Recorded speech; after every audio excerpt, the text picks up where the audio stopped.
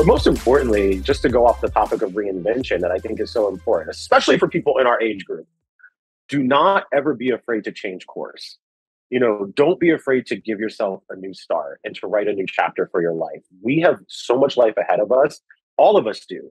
And no matter where you're at, don't ever be afraid to go after what you want, because the beauty of my career and what I know is that social media is a powerful marketing tool, and it gives you the possibility to be able to create a new life for yourself and new forms of income, new forms of hobbies. And I mean, look at all the incredible work you're doing, with this podcast. I mean, you're using your platform to be able to help inspire other people. And I always say what inspires other people is living from the truth of who we are, because me living from the truth of who I am inspires other people to do the same. So if we can keep all that in mind every single day and lead with a smile and a grateful heart, we're going to be all right.